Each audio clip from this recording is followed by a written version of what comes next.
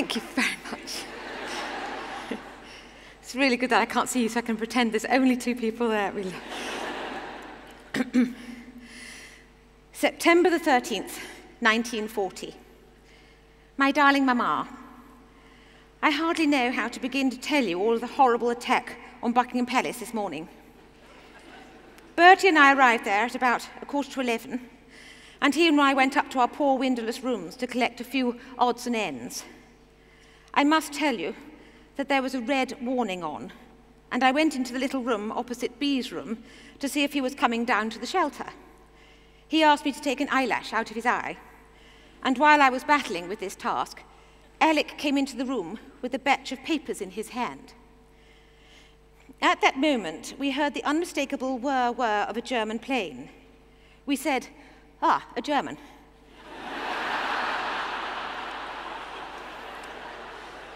And before anything else could be said, there was the noise of aircraft diving at great speed, and then the scream of a bomb. It all happened so quickly that we had only time to look foolishly at each other when the scream hurtled past us and exploded with a tremendous crash in the quadrangle. I saw a great column of smoke and earth thrown up into the air, and then we all ducked like lightning into the corridor. There was another tremendous explosion, and we and our two pages, who were outside the door, remained for a moment or two in the corridor, away from the staircase, in case of flying glass. It is curious how one's instinct works at these moments of great danger, as, quite without thinking, the urge was to get away from the windows. Everybody remained wonderfully calm, and we went down to the shelter. I went along to see if the housemaids were all right and found them busy in their various shelters. Then came a cry for bandages, and the first aid party, who'd been training for over a year, rose magnificently to the occasion and treated the three poor casualties calmly and correctly.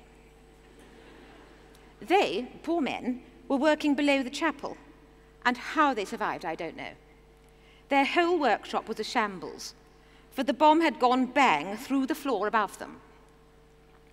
My knees trembled a little bit for a minute or two after the explosions, but we both felt quite well today, though just a bit tired.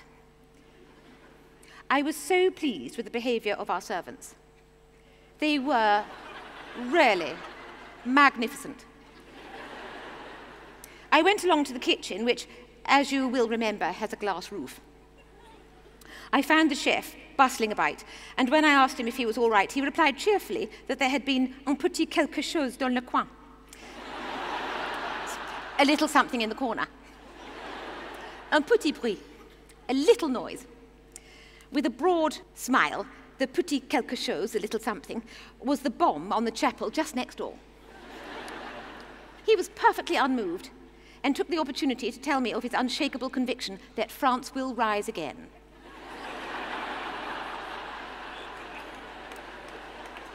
We lunched down in our shelter, and luckily at about 1:30 the all clear sounded, so we were able to set out on our tour of East and West Ham. The damage there is ghastly. I really felt as if I was walking in a dead city. When we walked down a little empty street, all the houses evacuated, and yet through the broken windows one saw all the poor little possessions, the photographs, the beds, just as they were left.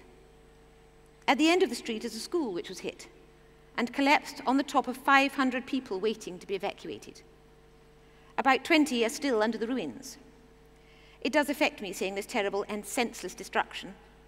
I think that really I mind it much more than being bombed myself. The people are marvellous, full of fight. One could not imagine that life could become so terrible. We must win in the end. Darling Mama, I do hope that you will let me come and stay a day or two later.